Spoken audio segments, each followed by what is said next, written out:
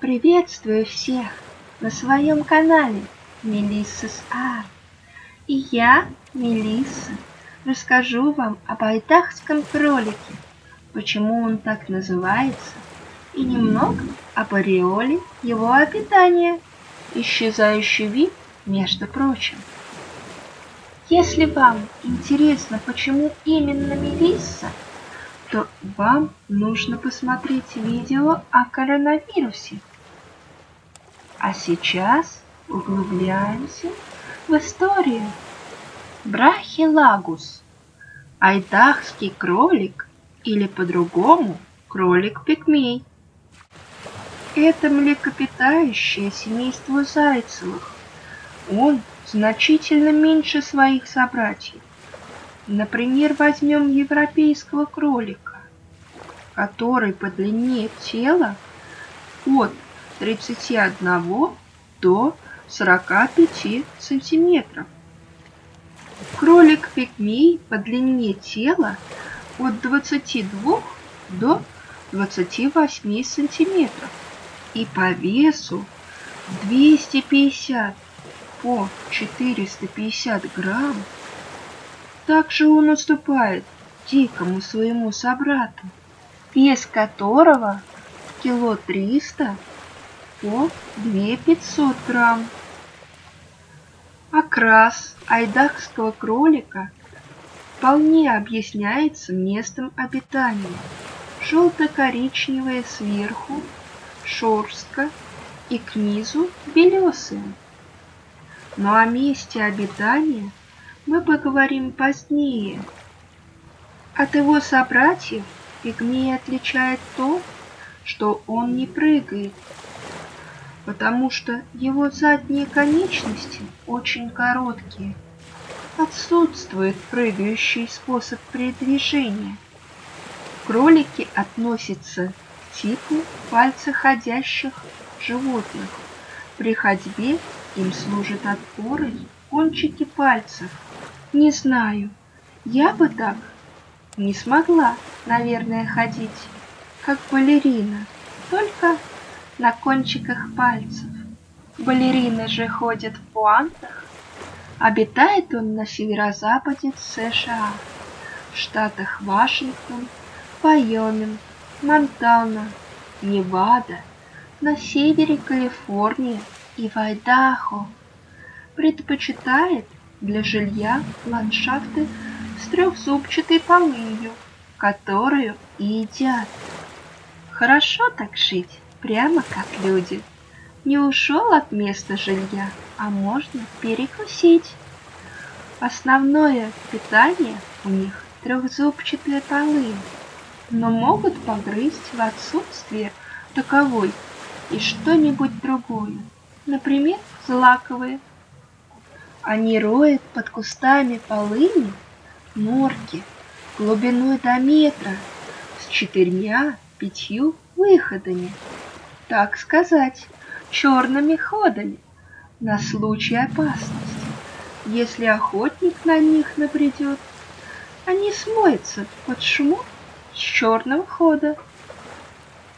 То, что они роют норки, отличает айдахского кролика от американских их собратьев, которые их не роют. Пигмеи прокладывают в растительности тропы, что заметно ускоряет, позволяет быстрее им передвигаться.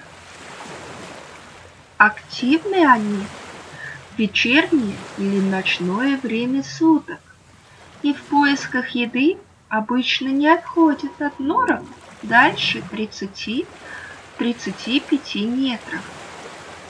Хищники, питающиеся айдахскими кроликами, тоже есть. Например, совы и тигровая гиметта. Они не прочь перекусить таким маленьким, пушистеньким созданием. Кинетта – это хищное животное семейства виверровых. Внешне она похожа на кошку, и вес у нее тоже с огромного кота. Длина тела от 42 до 56 сантиметров, а вес у нее до 2 килограммов. Айдахский кролик ведет отнюдь не сахарную жизнь. На него охотятся не только хищники, но и люди-браконьеры. Он является внесенным в список штатов из-за того, что этот карликовый пушистик является на сей день исчезающим. Таковым он стал в 1990 году. Все это произошло из-за сокращения их численности, распределения популяции, возможно, широкого, и из-за потери среды обитания, так как нужная им трехзубчатая полынь тоже не везде растет. Ей нужна определенная погодная среда, и на этих кроликов слишком много животных охотится. В 1993 году он получил статус исчезающего вида, а в марте 2003 года этот пушистый комочек был в федеральном списке исчезающих видов. По-русски это значит, что айдахский кролик был занесен в Красную книгу. По данным Вашингтонского департамента дикой природы, в 2003 году в природе оставалось всего 30 кроликов-туземцев. Это ужасно мало, и жизнь была практически под угрозой вымирания. Об айдахском кролике много и не скажешь, так как информации о нем очень мало.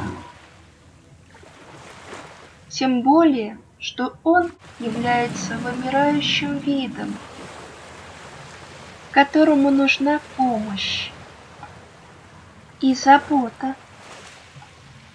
Или не нужно мешать. Ну а главное, что ему нужно, это трехзубчатая полынь, под которой он роет ямки, норки, чтобы жить там. Потому что это среда их обитания. Вот и все, мои дорогие, об айдахском кролике. Сейчас я покажу вам то, что у меня получилось. Подписывайтесь на мой канал. Там вы получите много информации по рисованию. И не только. Понравилось видео? Ставьте лайки под ним. И не забывайте о колокольчике. Так вы первыми узнаете о выходе нового видео. Подписывайтесь на мою группу ВКонтакте. Именно оттуда со мной можно связаться. Там есть раздел «Вопрос-ответ», в котором я отвечаю на вопросы подписчиков. Я не рисую за бесплатно, но расценки стоят в прайс-листе.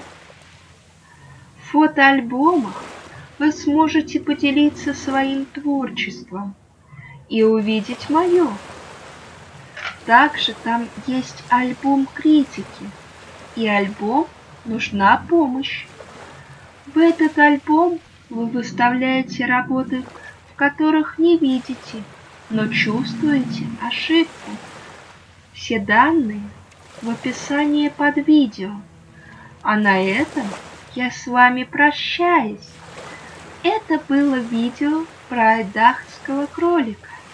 До встречи, друзья! Берегите себя!